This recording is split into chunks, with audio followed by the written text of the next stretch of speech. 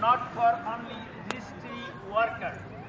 This fight for us, for you, for me, for everybody. Thanks for coming. We'll be here. We'll be back. We will be back. We will be back. Merry Christmas, Richtree will be back. We'll be back. We'll be back. We'll be back. We'll be back. We'll be back. We'll be back. Richtree will be back. Richtree will be back. Richtree will be back.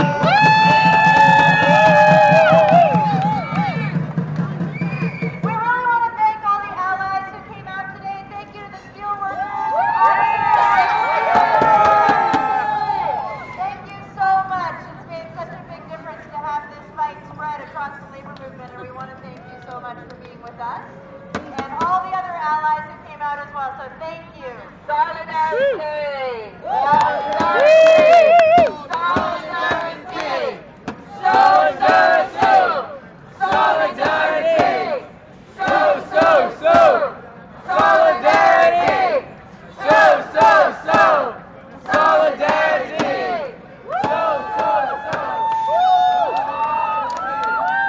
Okay, so here's what's going on here. This company has closed the restaurant, which is a union restaurant where people made union wages and benefits.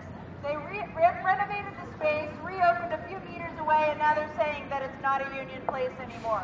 That is absolutely unacceptable in downtown Toronto. That cannot happen. So we day, and we're going to win.